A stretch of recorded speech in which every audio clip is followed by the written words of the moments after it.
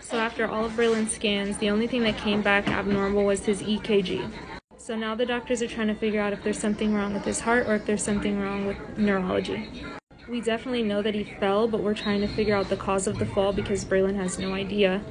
He does have a history on his bio-dad's side of prolonged QT syndrome, which could potentially be genetic. So we got transferred to see a pediatric cardiologist to rule out any issues of the heart. They just finished a second EKG over here. They did pick up on the EKG that his heart was like having a prolonged interval, so we're trying to figure out if it's the same thing hereditary as his bio-dad or what the heck happened, if it was a seizure. So I'll keep you guys updated, but he's stable.